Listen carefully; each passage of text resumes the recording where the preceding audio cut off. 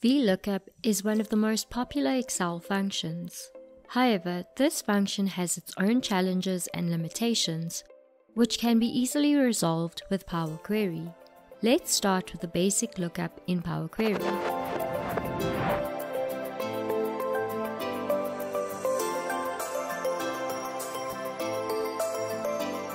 Here we have our HR file on the left and our payroll file on the right. HR needs the salaries of each of the employees, let's say to calculate the annual bonuses. Employee ID is the common field in both our files, so we need to look up or match the employee ID on the left with the employee ID on the right, so that the correct salary can be returned for each employee. As Power Query works with queries, first we need to convert both these tables into queries one by one. Press Ctrl T to do this, and remember to check My Data has headers. Let's do the same for the payroll file. Next, load the data into Power Query, and for this, go to the Data tab, and here in Get and Transform Data, click From Table or Range. And now our data is in Power Query. Let's rename this table to HR Data. Now we want to create a connection back to Excel.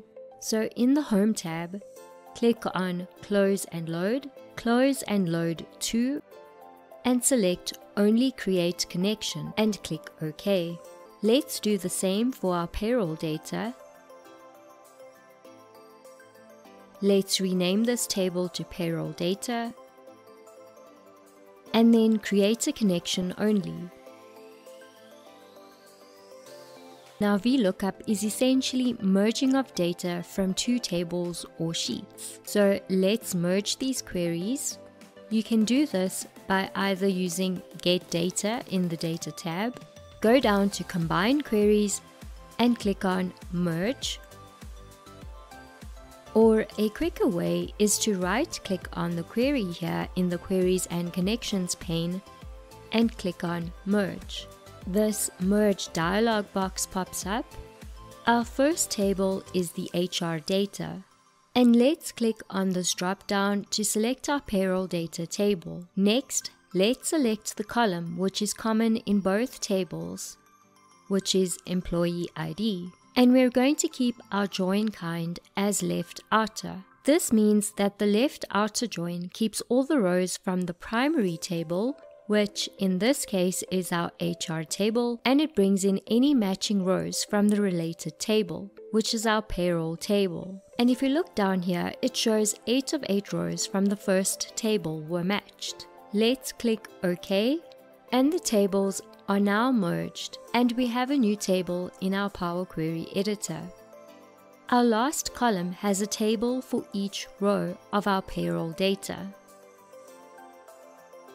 Let's click on this filter next to payroll data, uncheck Employee ID as we don't need that returned, and keep salary checked as that's the info we require, and uncheck Use Original Column Name as Prefix and click OK. And we now have our salary info in our merged table. Let's send this back to Excel. Click Close and Load to. We want this data on the existing worksheet. Let's place it right here and click on OK. And we have our table with our matching data. This is also dynamic.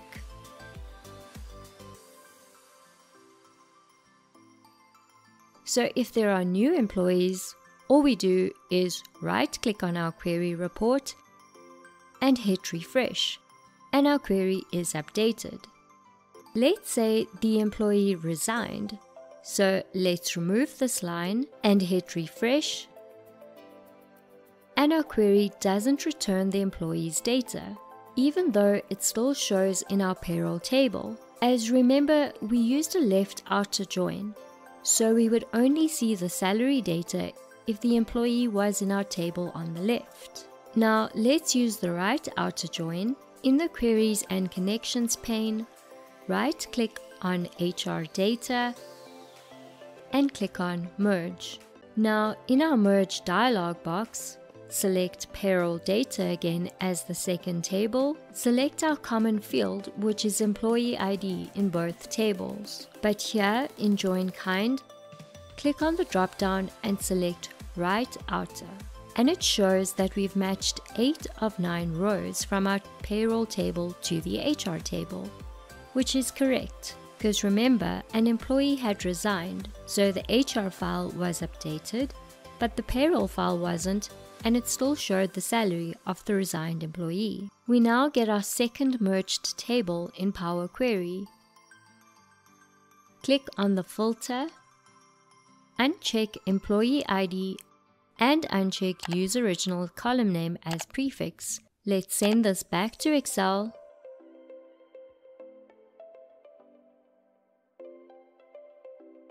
And our query loaded all 9 rows of salary data, even though there are only 8 matching values from the first table. So that's how right outer join works.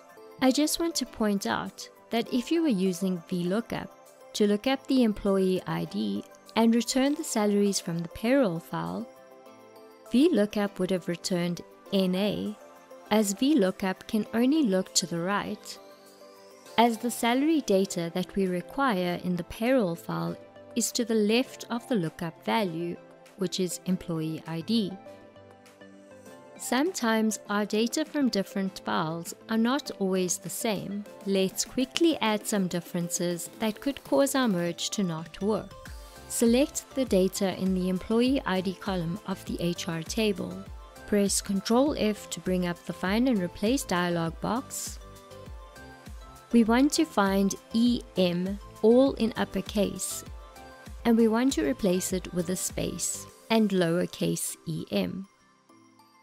Click on Replace All and click on OK. And click on Close. In the Data tab, click on Refresh All and our 2 queries are no longer working. To fix this, in the Queries and Connections pane, double-click on the HR data connection to go back to the query editor. Let's apply some transformations to the employee ID column. Select the column, click on the Transform tab, then click on Format. We want everything in this column in uppercase, and we want to trim any spaces. So that's recorded here in our applied steps. And let's close and load. Let's hit Refresh All, and both our queries are fixed again.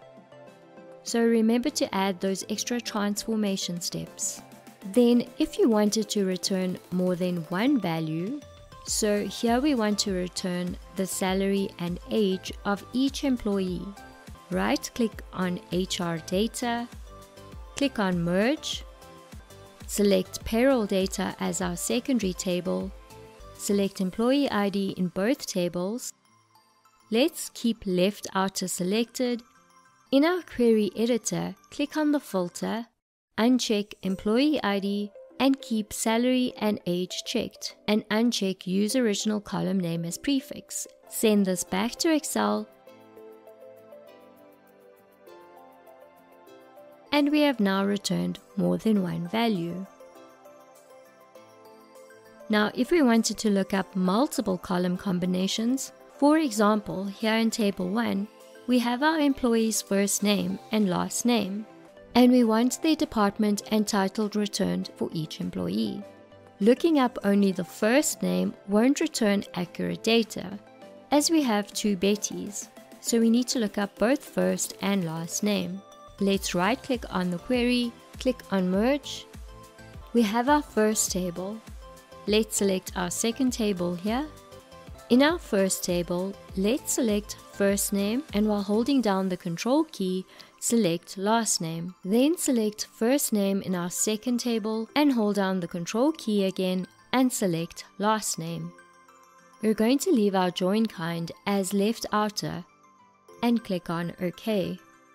Let's click on this filter and uncheck first name and last name, and uncheck Use Original Column Name as prefix. And we've now used Power Query to look up multiple column combinations, where VLOOKUP can only look up one column at a time. Remember, all your applied steps are recorded here in Power Query.